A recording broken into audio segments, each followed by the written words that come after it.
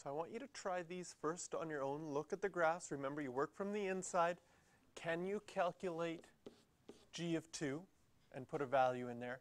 Can you calculate f of negative 1 and put a value in there? And then calculate from there. So I want you to try this first on your own.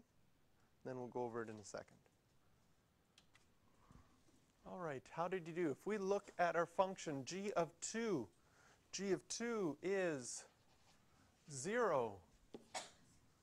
And then when we look at 0, plugging in 0 into f, that will give us 1.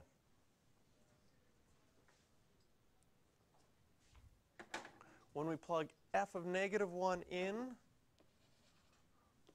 we get 0.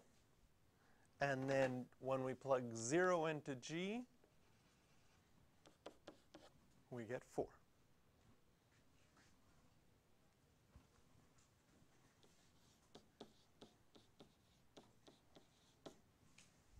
Questions you can do for practice are 5, 7, 13, and 15.